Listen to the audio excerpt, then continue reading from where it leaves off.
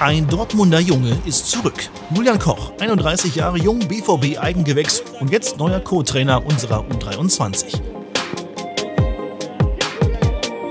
Zuletzt noch in gleicher Rolle beim U17-Nachwuchs in Bochum tätig, kam der Anruf des BVB etwas unerwartet. Ganz ehrlich, innerlich wollte ich natürlich direkt Ja schreien, aber es hat sich ein bisschen komplizierter gestaltet, weil ich eigentlich ein Jahr Pause machen wollte mit dem Fußball. Wollte mein Studium jetzt gerade zu Ende führen, die Bachelorarbeit läuft gerade und wollte nach den ganzen Jahren Fußball einfach mal so ein bisschen Pause machen. Dann kam der Anruf und das war so aus dem Nichts. Und dann wusste ich natürlich auch erstmal nicht, was machst du? Dann muss ich mit meiner Frau sprechen, die hat sofort gesagt, ja, ohne ihr Ja hätte ich natürlich nicht gesagt, dass das funktioniert. Aber da sie direkt hinter mir stand und gesagt hat, auf jeden Fall, war das für mich auch direkt das Bauchgefühl, ich muss und will das machen. In Schwarz-Gelb hat für Julian Koch alles angefangen. Beim BVB durchläuft er diverse Jugendteams, spielt 54 Mal für die zweite Mannschaft, darf im Testspiel der Profis sogar gegen Cristiano Ronaldo ran. Am 6. März 2010 ist Julian Koch dann auch Bundesligaspieler. Gegen Gladbach wird er kurz vor Schluss eingewechselt.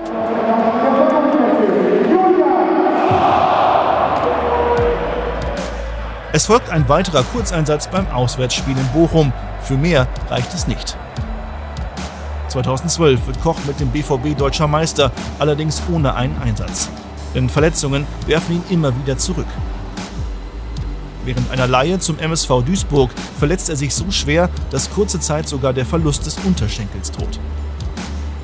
Viele Leute sprechen mich mal drauf an und fragen, ja, was wäre gewesen, hättest du dich nicht verletzt? Das kann ich nicht ehrlich beurteilen. Also vielleicht hätte ich einen Leistungseinbruch bekommen oder was auch immer, aber es kann man nicht beschreiben, nicht beurteilen, was gewesen wäre, wenn.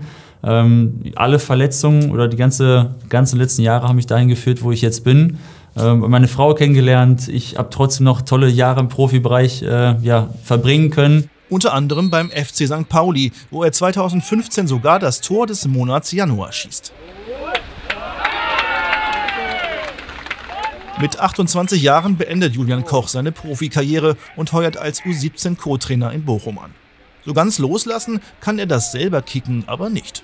Als ich dann in der Jugend angefangen habe, mit den Jungs zu arbeiten, war es dann teilweise echt schwer, wenn ich da gesehen habe, da ist der ein oder andere mal dabei, der nicht so Lust hat gerade und wo dann mein inneres Fußballerherz halt richtig geblutet und gebrannt hat, weil ich dachte, Jungs, kann nicht sein, ich würde noch gerne spielen wollen, geht nicht mehr, ich kann nicht mehr. Und ihr lauft hier rum, reißt euch nicht den Arsch auf, ihr seid so kurz davor, Profis zu werden, kann ich nicht verstehen. Und das sind dann schon Momente, wo ich sage, tut weh, nicht mehr spielen zu können. Nun aber will Julian Koch in Dortmund wieder richtig durchstarten, dort wo alles begann. Nicht als Spieler, sondern als Co-Trainer an der Seite von Christian Preußer. Der erste Eindruck? Total positiv. Wir hatten heute auch ein langes Vorgespräch geführt, die Woche mal geplant, das Training heute geplant und Julian ist mit unheimlich viel Euphorie dabei, war auch sehr vorbereitet und wir haben schon richtig inhaltlich miteinander gesprochen, von daher guter erster Aufschlag. Dennoch, viel Arbeit steht jetzt an, denn das Ziel des Trainerteams ist klar.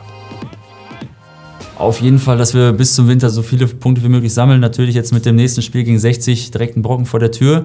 Aber ich glaube auch trotzdem, dass wir uns da was ausrechnen können und die Jungs einfach so entwickeln, dass wir da stabil werden und uns nicht einfach immer so doofe Gegentore fangen.